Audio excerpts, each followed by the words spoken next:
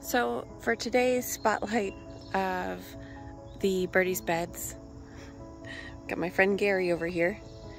I'm gonna focus on these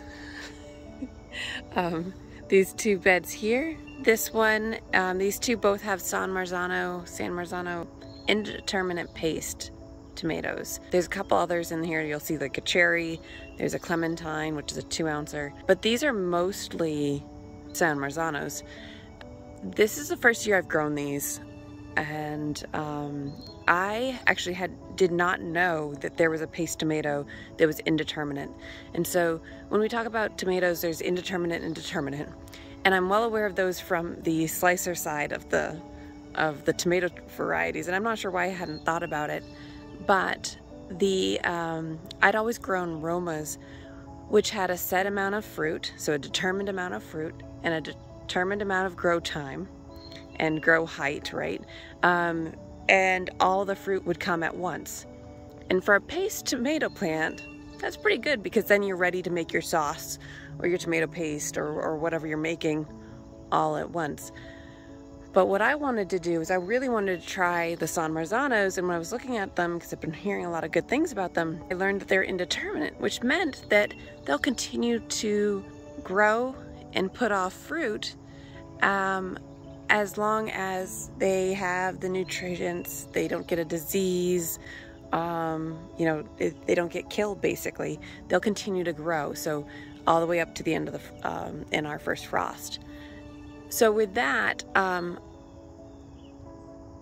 new variety, having a little bit of learning curve with these paste tomatoes, I'm trying to grow them in the vine, single vine format that I grow the others, like the lower and lean.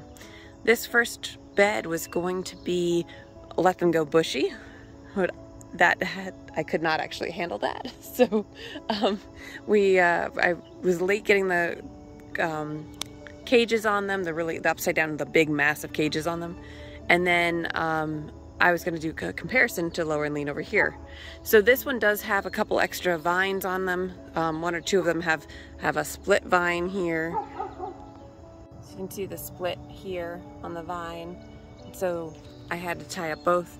And so by the time I was able to switch plans and try to cut these back into more of a single vine type and allow them to go straight up, I had to actually add a couple extra strings in here or tie them a little bit differently. This has not been a very fantastic tomato year in the sense of I'm getting tons of tomatoes, but I've been having a lot of blossom end rot issues.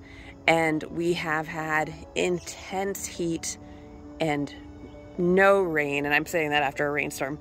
We finally have gotten some rain this past a week or so, but there's been zero rain. It's been crazy temp swings of really hot, you know, high 90s for a good few days or a week, and then we had cold before that, so we were getting into the 50s at night, and so the tomatoes have been a little cranky, and I've been noticing signs of early blight that I need to prune off. And when you're pruning off early blight, you have to be very careful to clean your cutters, clean your hands before you move into the next plants, right? So there's definite tricks there. By growing them in this vertical format, I'm hoping that I can get ahead of any of that early blight. Otherwise, both of these beds will go away very quickly, because I don't want the blight to hit over on the big bed, the super bed that I kind of featured yesterday. So definite learning curve. Last year I got blight on my Romas also, but those were out in the field garden, and I did get early blight. Brand new garden out there. They did have splash from the dirt. So one of the things that you can do is try to put a cover down, which I spoke about, I think, in one of the earlier videos. I was going to put straw down everywhere, and I did not get to it this year, and it's already end of July, so I'm not sure it's worth it at this point. But the good news is that the blossom end rot is not on all tomatoes, and I do have some pretty gorgeous ones in here. In this bed, I also have basil, which I need to top these seed pods off so they'll keep on growing. I have basil scattered throughout the bed. I've got some alyssum. It did not do as well in this bed, which I thought was really interesting. Parsley, some of the stalk, the flowers, I've pulled out most of them. I need to pull that guy out. There's some weeds in here too. This bed, the onions were planted much later, and so they're still growing. Hopefully they'll get much bigger. And what else do I have in here? Oh, the ageratum. I do need to deadhead those, and those have not done very well in this bed either, which I found very interesting. So I'm definitely watching that. But overall, this is really focused on the San Marzanos for this bed. Over here, it's very similar. You're going to notice tons of onions in this bed.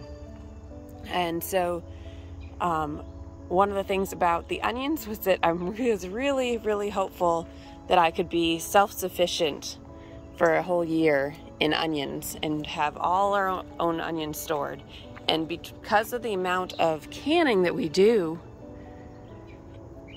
it makes it really hard to make sure that we have enough onions. And last year was the first time I grew onions from seed. And I wanted to make sure that I had plenty and they didn't all die on me. You'll see onions in the next bed I'll feature next. But this one, I planted between all the beds well over 1,200 onions, I believe. So you're gonna see onions in every bed. The other thing about that is for the Birdies beds, these are only 15 inches off the ground, and which makes them pretty easy access for my friends like Gary or some of the other bunnies that are around, as well as deer, right? So one of the things that I tried last year that worked really well, actually, to keep the pests down a little bit, was to border these small, shorter beds with onions. So the good thing is that this has worked really well. It also gives me something to grow underneath the onions, and they're not going to compete that much with the roots of the tomatoes, which is great. And overall, I've seen it work pretty well. Yes, bunnies will get in here, but they're not eating everything out of these beds.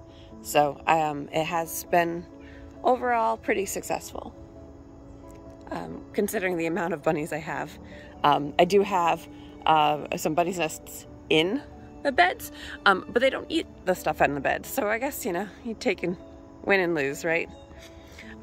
Over here, I also have the clementines, the 2 ounce slicer, and this one over here is called a Torrehina cherry. The 2 ouncers, the mini slicers, I've got another one, Mountain Magic, in the next bed. Those have been huge hits for Jace. He absolutely loves them. They're perfect size tomato to slice up for one sandwich. You don't have that half a tomato left. So here's the other 2 ounces, and I really need to prune more of the clementine, and these are the Mountain Magics here. And I think this is a big beef here as well. Here's where the bunny's nest was. They kind of pulled the grass over top of it. I don't think there's actually babies in there, but I didn't want to take any chances. When I come in and prune, I'm going to be pruning everything from here down that's not a fruit set, to give you an idea. And these ones have the spools, so we've already lowered and leaned these tomatoes. So this tomato plant here in the front here is actually rooted in the back over there.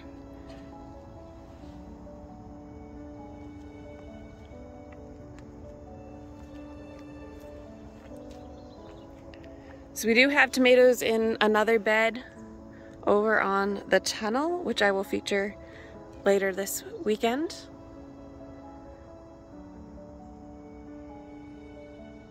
The other thing I should mention is that as I'm pulling onions, I'm going to be planning for our fall plantings in here.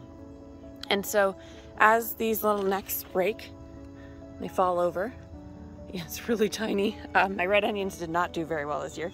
I'm going to be putting transplants of lettuce and basil and beets and radishes and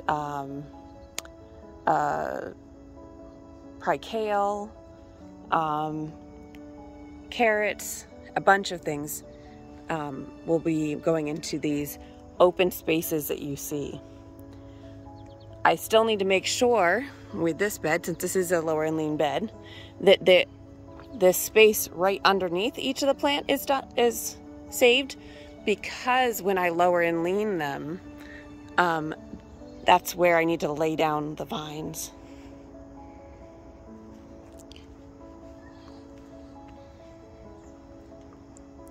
This is a little bit of a different type of garden tour because I wanted to really focus on a couple of the different beds and what I'm planting in there. I do try to put flowers in here. One thing that I did miss this year was growing my zinnias early. So my zinnias have transplanted out a week or so ago out into the other beds. I don't have them in the middle of the center giving that gorgeous color that I did last year, which I'm pretty sad about.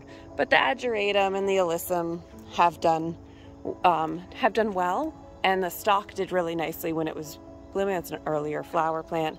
I do have some marigolds growing that are a little bit late as well, because marigolds and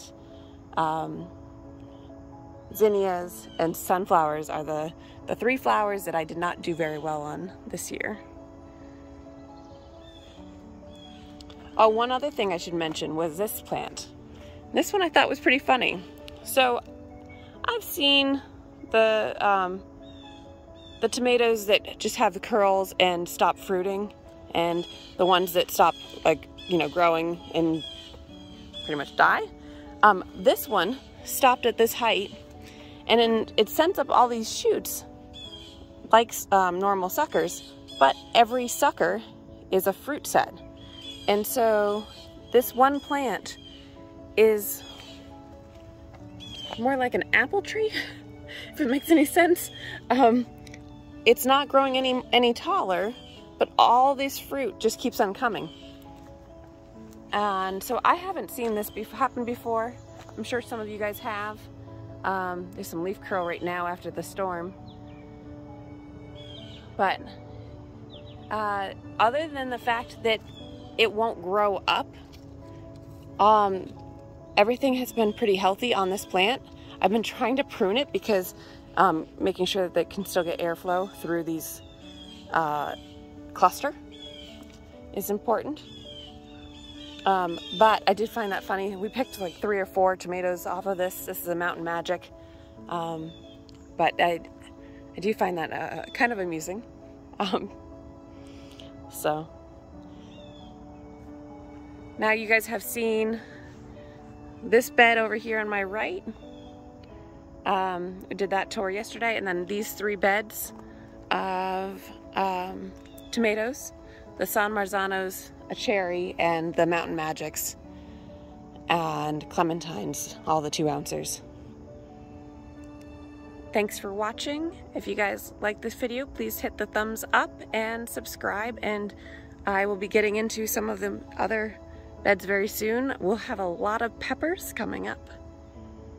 Thank you. Happy gardening.